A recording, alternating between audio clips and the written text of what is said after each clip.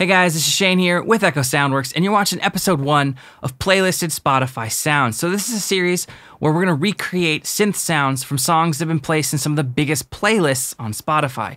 So we're gonna use popular synths like SERUM, Anna 2, Vital, and any other ones you want me to consider using. So if you have any suggestions, drop those in the comments below. So in this video, we're gonna take a look at 4 different songs spread across a few different genres, and they're all placed in different playlists. I don't wanna keep this just one genre. I think that'd get a little bit boring over time.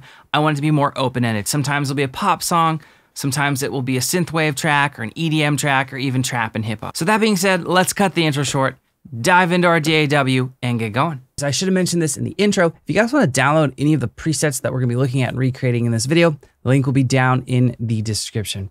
All right, so the first sound we're gonna be recreating in this video is a really cool sound. It's from the Kid Laroi's track with Justin Bieber. It's called Stay. This is produced by Charlie Puth, and it's just got a really cool sound to it. So you see the 2 purple tracks under SERUM on my screen here.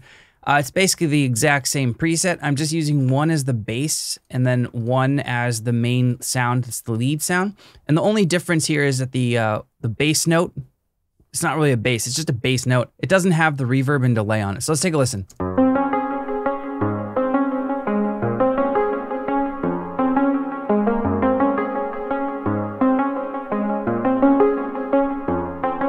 So I'm pretty proud of how this one turned out. I think it's really close to the original. Now, I know that Charlie Puth has a, he really loves his vintage analog synth, so I was just assuming he used some vintage analog waveforms. So that was my starting point. I loaded up some analog sounding saw waves in SERUM. Now, the thing that was hard to get right about this sound was actually, there's this slight, it sounds almost like a slight like vocal or sync sound happening very lightly with the sound.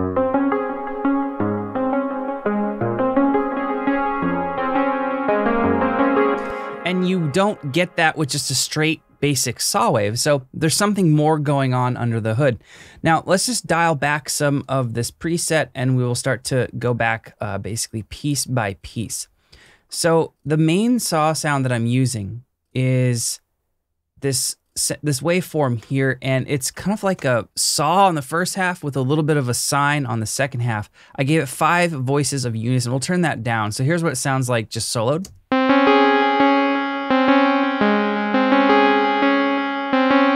Gave it some voices of unison, and then I kept the random and the blend up pretty high. I wanted it to sound like a detune sound. And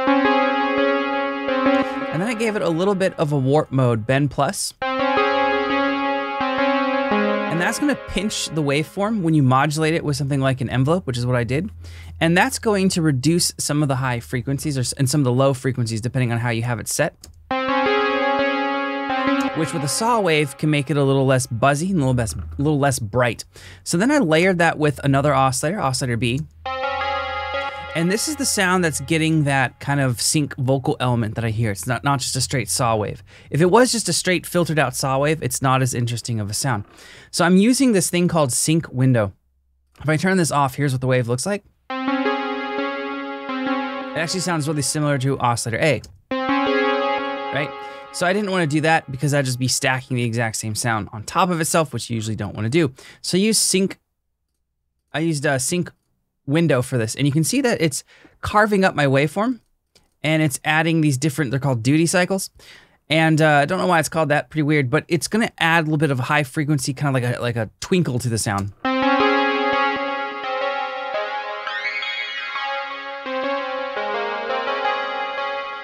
And then gave it 3 voices of unison. Now those 2 sounds together sound like this.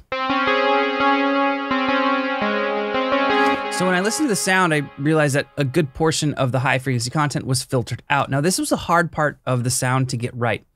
So one of the things that was difficult was setting the filter. It doesn't sound like an EDM style pluck. There's more of the open filter. It's more of a static positioning. So I was modulating it with an envelope, but you gotta be careful not to over modulate with the filter because it will just start to sound like a pluck. And the sound in the original song, it does not sound like a pluck. It just sounds like a filtered out kind of a saw wave that has less buzz and brightness to it.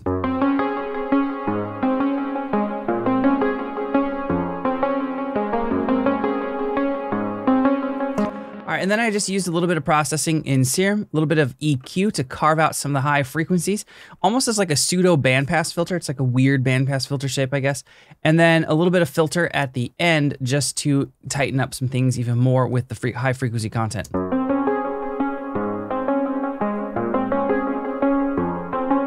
And then for post-processing, we have echo, adding some delay, because there's a lot of delay, a little bit of reverb. And if you listen to the song with headphones, the original song, you'll notice that there's this fairly present noise happening, and that's probably because of, again, the analog gear. So I'm using RC20 retro color just to add the noise. No wobble, no lo-fi, no tape flutter, just to add the noise, and that gives us our final sound. All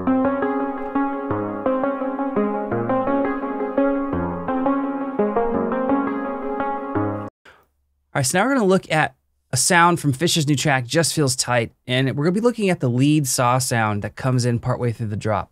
So this saw sound is deceptively simple. It's one of those sounds where you take a first listen, you're like, oh, that's gonna be so easy to remake. And then it's not. It's kind of got these subtle nuances that make it interesting, because if it was just as simple as you think it was the first time you heard it, it would be really boring. So let's take a listen to it. So here's the remake.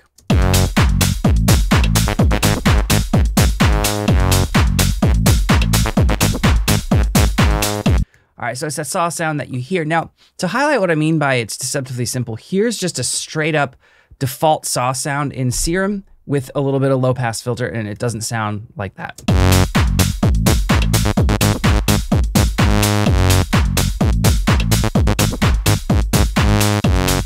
I'm not gonna recreate each thing from scratch. We're gonna just kind of go backwards in the preset. I think that's a better way to learn how to make presets, as opposed to showing you basically step by step. It's better that you can see everything at once. And I'm gonna be talking about why I did the things I did as opposed to just what I did. All right, so the first thing, let's turn everything off except one oscillator. So the first thing I did was I loaded up a analog sounding saw wave. Fisher loves using synths that sound more analog. Like he probably used like Diva, maybe Monarch, or some analog sounding synth in this track, if he even produced it. And so I went with a saw. It's one of our saws. You can download this in our free pack modular. It's called ESW Forward Saw. Now it's just a little bit more rounded, which you can see. So oscillator B has just the default digital saw waveform. And you can see that it's more digital looking. It's less rounded, it's more straight, it's more perfect. So that's what I did in the first oscillator. So that just sounds like this.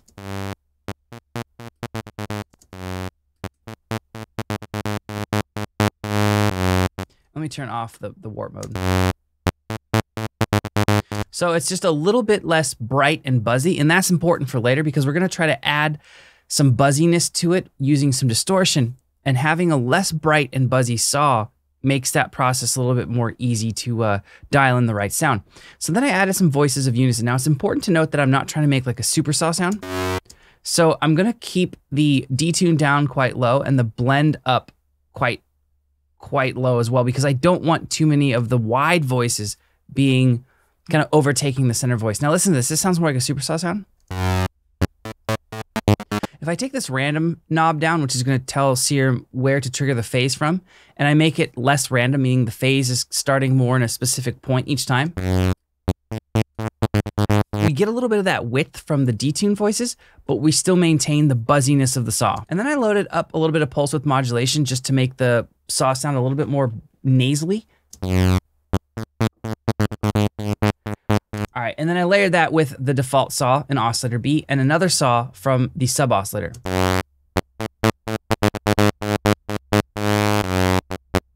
Now the pulse width modulation is being modulated by this envelope here. It's just adding a little bit of movement. It doesn't have to be this exact envelope shape. It's just, you know, it worked. I thought it worked quite well. So next up, I added some noise. All right, so next up, I added a little bit of noise and then turned on a low pass filter. Now I'm using a low pass 6. The 6 stands for how many decibels per octave gets attenuated or boosted depending on the filter. So we're using a low pass filter, so that is attenuated, meaning reduced. So I have the cutoff set to about halfway, and then I'm modulating it with an envelope. So this is one of those things that makes the sound not as boring. When I said if you oftentimes hear what you think is kind of a simple sound, there's usually these things going on under the hood. There's usually a little bit of modulation happening at the filter level, maybe the velocity or some effect, just to make the sound a little bit more interesting. So I'm used envelope 2 on the cutoff and the fat. And then the LFO, the first LFO, I'm using as another envelope just to make a custom shape that'd be harder to make in the actual envelopes to modulate the resonance. And then I used some distortion and coarse in SERUM, and that's basically it from the effects in SERUM. Now, the distortion type I'm using is called linear fold. And it adds a lot of buzz to it, and that's what I referenced a few minutes ago. If I had too buzzy of a sound coming into this, it would be really unruly. I am using a little bit of a pre-filter here to carve off some of the lows and a little bit of the highs. And then I layered in a coarse, and I believe I did have a EQ just slightly cutting out some of those real high frequencies from about 15,000, 16,000 hertz up. And then there's a little bit of EQ post-processing happening via FabFilter 3. You put that all together.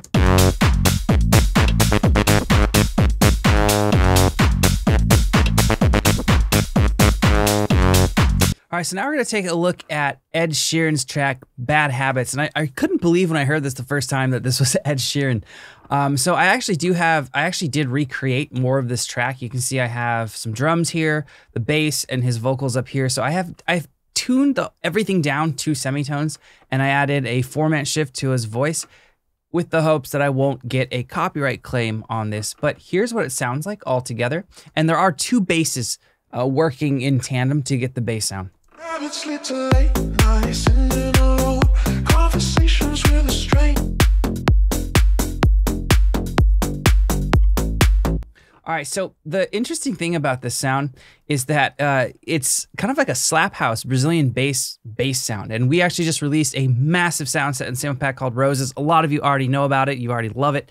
I've gotten tons of great messages about it, so thank you for the support there. But yeah, it's actually kind of interesting. I was like, oh, this is cool. Ed Sheeran's doing like a slap bass, slap house style drop. Now, the interesting thing about it, though, is the rhythm. So here's our kick.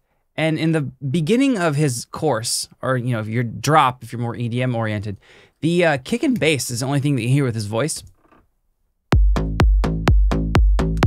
And it's got this kind of weird old school pattern where it's like boots and hats. You have the kick, and then you have the bass, and they're completely separated. Like, it's not happening via sidechain compression or ducking or LFO tool. They're just completely not, they're not together.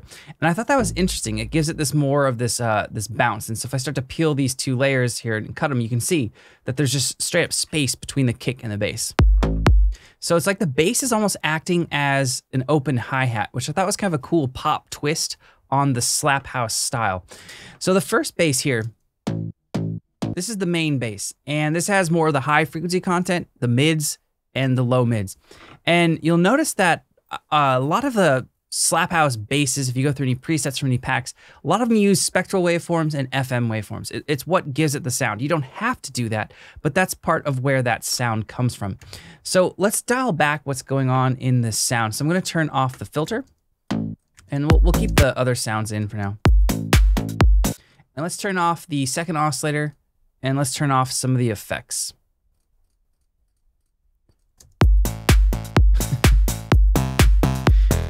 Really changes the sound. So as opposed to the other couple sounds we've looked at already, this one requires a fair bit of processing. So I'm using what's called a squelchy waveform. This is a waveform or wavetable that comes with SERUM, and it's got a lot of digital content to it. So no voices of unison. The only thing I'm doing is I'm literally just turning the random knob all the way down. Now I am layering that with the second oscillator, and it's using one of our custom wavetables, and you can download this for free. This is from our pack, the core wavetables. It's called FM Acetate. And it is just a really digital sounding waveform. And I'm adding 5 voices of unison to this and keeping the random all the way up. So oscillator A is acting as kind of our stable oscillator. There's no voices of unison, so it's centered. And the random phase is turned all the way down. So it's gonna trigger the same every time you hear it. Whereas oscillator B is kind of like the flavor oscillator for the bass. And then I'm adding, which is really common for slap bass sounds, part of the reason why it's called, or slap house is called slap, is there's usually a pretty present transient of a kick in the initial attack sound. And that's layered together. Now all that's being ran into a notch filter to remove some specific frequencies, mainly these high mids. So it still doesn't sound like a slap house bass. We're gonna get there. Now let's go down to the envelope. So you could use any shape. It just kind of depends on what how you played it. So I played this in on my keys. I didn't pencil it in. So I just made the envelope shape fit what I played in terms of release, attack, and the sustain. So nothing too crazy there. So now the effects is where most of this sound is actually happening. We have a compressor, a distortion, EQ, filter, and we have some reverb at the end. So if we go through these one by one, the compression is set to multiband mode, so it's even making the sound brighter than it already is. Then we're adding some distortion, some diode too.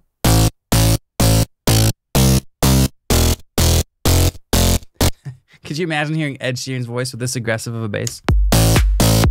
So you see that I'm modulating some of the distortion here with an envelope just to make it less static and make it move a little bit. Then the EQ. Now the EQ is where the sound will start to actually take shape and turn into a slap house style bass. I'm taking out some of the lows and I'm doing this kind of pseudo bandpass filter. We looked at this with Justin Bieber's track and the kid Laroi's track, Stay. And then last, the filter. So I'm using a second low pass filter. And I'm modulating that with an envelope. So you might be thinking, it's kind of crazy that you're adding all of this high frequency content. You're using really digital waveforms and then you're just cutting it all out. Well, that's exactly what makes a slap house bass a slap house bass. You do this crazy amount of processing, you have this overly digital, overly bright wave when you turn everything off, and then you generally filter all that out.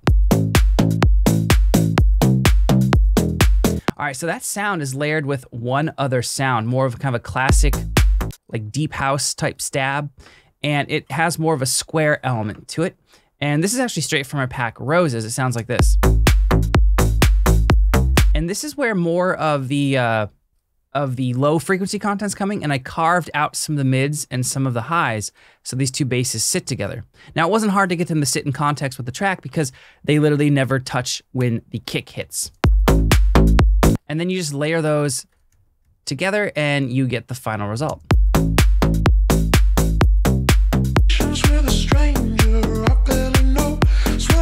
All right, so lastly, we're gonna look at a bass from a song that I absolutely love, Lizzo's Rumors. So this track is just, I love the production. I love how it starts out with this kind of early 2000s bass vibe with some simple drums, and then it progresses into a full-on just like brassy pop track. So we're looking at the bass sound in the first section of the track, and I actually put together some basic drums, and this is what it sounds like.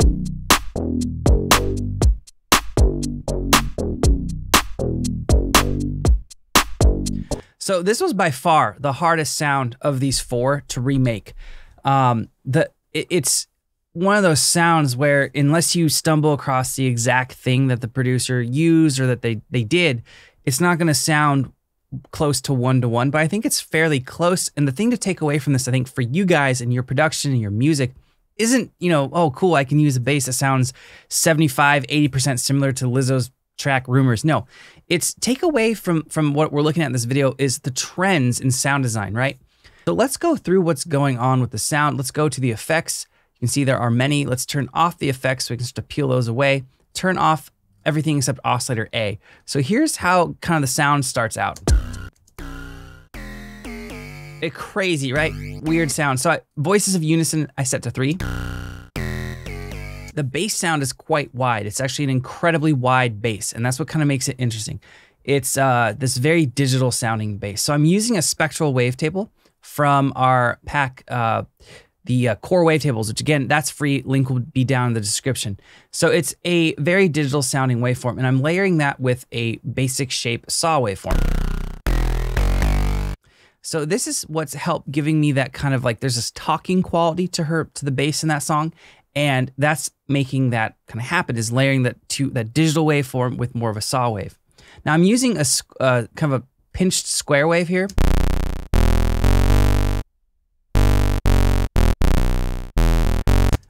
In the sub oscillator, and that's giving the bass a lot of its meat. And all that's being ran into the filter. And there's where you start to get the sound. It starts to take shape, right? Now the effects play a very important role in this sound. Now, one thing that's important with this sound is that you'll notice when they play higher notes from the first note to the fourth note in the bass line or third note, the filter seems to open up more. So I actually stuck the key tracking on, so then the filter reacts to the notes that you play.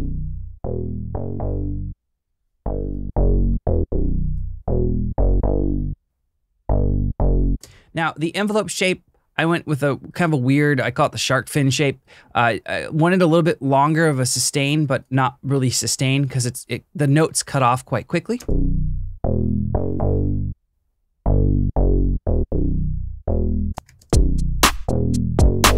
Right, so it's starting to take shape. Now let's go over to the effects. So hyper and dimension, this is gonna add even more width to the sound. Like this bass is super wide, so that's why I did that. And I'm just setting it to taste. The hyper adds voices of unison to the whole sound, kind of like pseudo voices of unison, not at an oscillator level. And then the dimension expander can make this kind of just short reverb to help widen things up. Next up is a little bit of distortion, but not really distortion. I'm just using a soft clipper.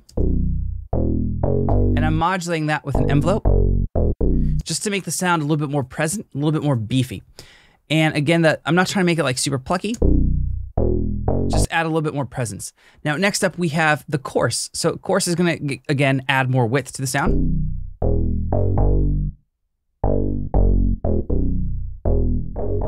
And I have the mix at about 40-30% and just blended all that to taste. Now next is a phaser. So this just adds one little extra kind of wrinkle to the whole talking element of this bass. So I didn't have it set too high, maybe 35-36%. And then we have compressor, and this is not set to multiband. This is actually just compressing, which I know is weird for a SERUM preset. And then last we have the EQ. Now the EQ is just carving out some of the lows, and then you, I think I need to set the filter up a little bit higher, and I think I turned down the random a little bit, and I adjusted the blend here. So let's listen to it in context one more time.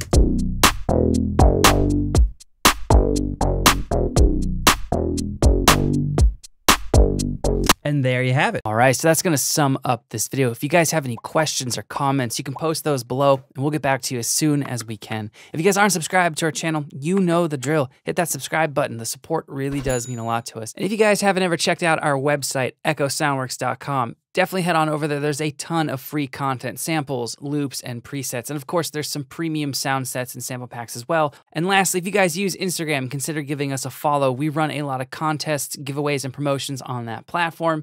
And I think you guys will like what we're doing over there. All right, thank you for watching. I'll see you next time.